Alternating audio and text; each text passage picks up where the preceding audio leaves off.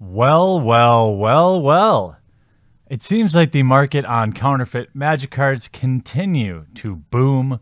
This is, of course, in my opinion, a direct result of the lack of a good solution in either A, eliminating the reserve list, or B, figuring out a way to give people the cards they want that are just simply too expensive. I did a video on these out there as a sort of public service announcement, and well, the new generation, the 7th generation of counterfeit magic cards has been placed in my P.O. box by an anonymous sender, and I haven't looked at them yet, but I want to remind you I kept some Gen 6s. Okay, these were, gosh, just a few months ago, felt like, maybe.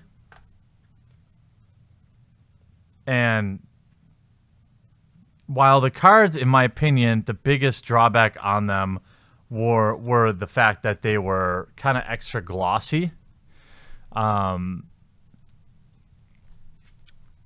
They look like a fetid heath, right? If you want something for your cube or to play modern, in a sleeve, almost no chance. Here is a counterfeit magic card. In your hand, you can tell it's too glossy. It doesn't feel like a magic card, but it absolutely looks like one. Now I'm not sure what's all in here, to be honest with you. Smells like China. Oh boy. So we see Modern version 7, Legacy version 7, Vintage version 7, Vintage version 7. So let's look at the Modern first. Since these will be counterfeits of the newer cards, what I'm looking for is an improvement on the feel of the cards as my G-check goes off. Oh, wow, these look really good. They're a little less glossy. In my opinion, they still don't feel like a magic card, but there's a version 7 Scalding Tarn, Misty Rainforest, Verdant Catacombs, Marsh Flats, Arid Mesa. No way in a sleeve anyone detects these are fake. There's just no way. If I put this in a sleeve, you're not gonna notice the feel, right? You're not gonna notice that's a little too glossy. I would say these are a little less glossy, but in a sleeve, forget it. That looks like an Arid Mesa. Nobody's gonna question it. Pretty scary out there, folks. If you're buying modern cards, let's see what is a part of the set so you can know what to keep an eye out for. We've got the old style flooded strands, polluted delta. So we have basically shock lands, fetch lands you want to look out for. Cavern of Souls. Wow, this looks exact. The backs look perfect, in my opinion. The backs look very, very close. And it's a Liliana of the Veil. All is dust. Thoughtseize looks pretty good. A little muted, probably. Mox Opal. The current Liberated looks a little off, probably. Cryptic Command, this looks a little faded. A little faded. It's funny that they did a modern mask. They did the fake of the Modern Masters. Yeah, Jace looks a little muted too, to be honest with you. The blue looks a little off, a little light. So it would appear this Fatal Push looks perfect. From the latest era of printing, these look plenty fine. See, the Elspeth too, in my opinion, looks a little light. A little faded, a little muted. The colors on Engineered Explosives are a little off. But again, if you don't have a real one right next to it, you don't There's no way.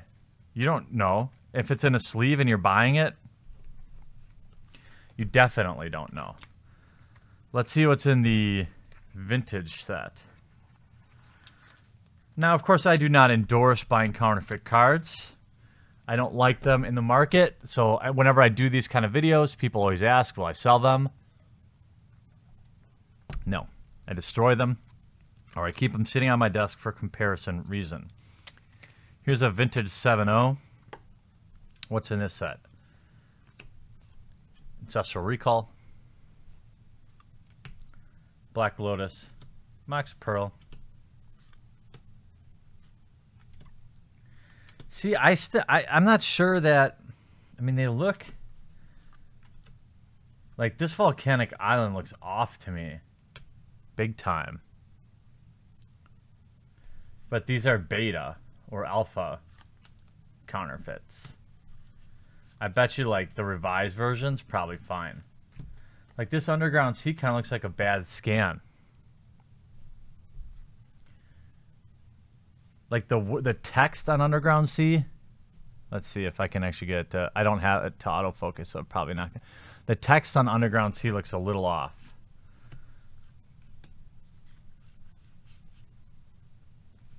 Here's another, you can notice like the rest of the card is lighter than the mana symbols. Soul Ring looks pretty good. Imperial Seal looks pretty close. That looks pretty close. LED. That looks pretty close. Maze of Ith. Moat. Moat looks pretty good. Legends. Original Mana Crypt. So there's definitely, they're not all the same. Here's Tabernacle. That looks pretty good.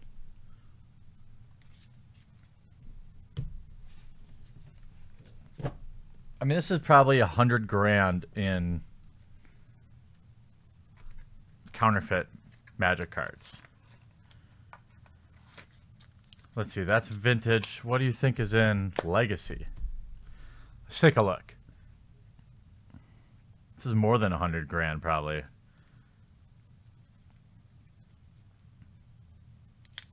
It's probably still the best I've ever seen.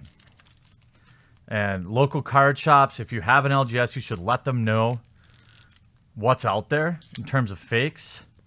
Point them to this video. Share this video with your trade groups so people can get a list of what they need to keep an eye out for. See, the revised counterfeits look pretty damn good. It's the black border ones that kind of look off. Bayou looks really close.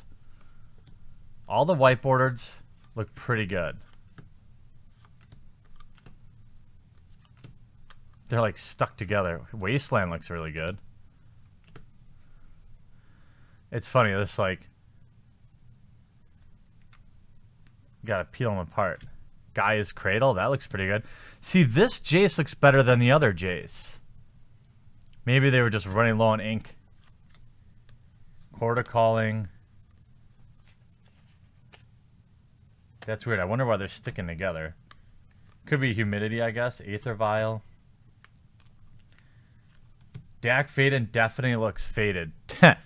Dak Faded. But still, in a sleeve, probably passable. Or if you're going to use them for like a cube or something like that, where you have no intention of selling them. True Name Nemesis, just reprinted in Battle Bomb. Kitchen Finks looks pretty good. This Thoughtseize Theros from Theros looks pretty good. Archangel of Thune looks... I'm trying to like... There are some that don't look good. Ruined Halo. The art it probably doesn't come through on this camera. By the way, I got a new camera. Just figuring out how to mount it. Some of these look passable, some of them don't. Here, Sliver Legion looks bad. This looks pretty bad. Really faded on the art.